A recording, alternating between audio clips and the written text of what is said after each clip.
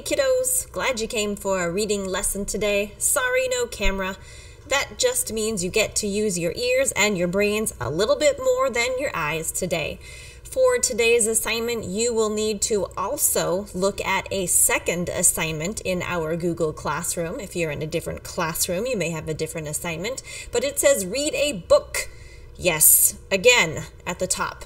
After you watch this video, you can go to that assignment and complete it using the information and the example that you see today. So today we're going to talk about how a summary of a book gives the important information.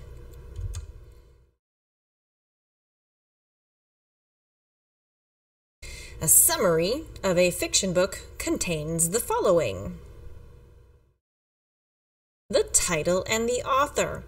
If I'm reading a summary of your book, and especially if I think it sounds like a good book, I want to be able to go back and find that book so I can read it for myself. The main characters. It's always nice to know who my story is about. The setting. It's nice to know where the story takes place. Does it take place in my hometown or somewhere far away? The problem and resolution can give me a good idea what the story is probably about. The author's message, theme, or big idea. What is the author trying to say by telling this story? Remember, a summary tells information in order. Please do not tell me the end of the story before you tell me the beginning of the story. And in fact, maybe not include an exact ending. Don't give me a spoiler.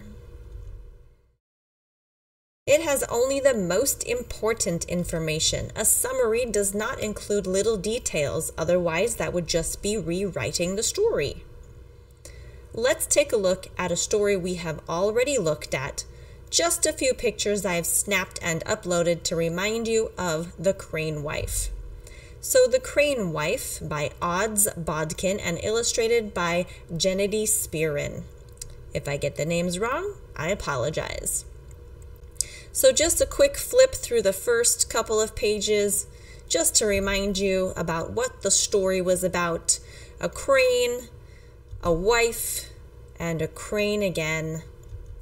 And here is the summary.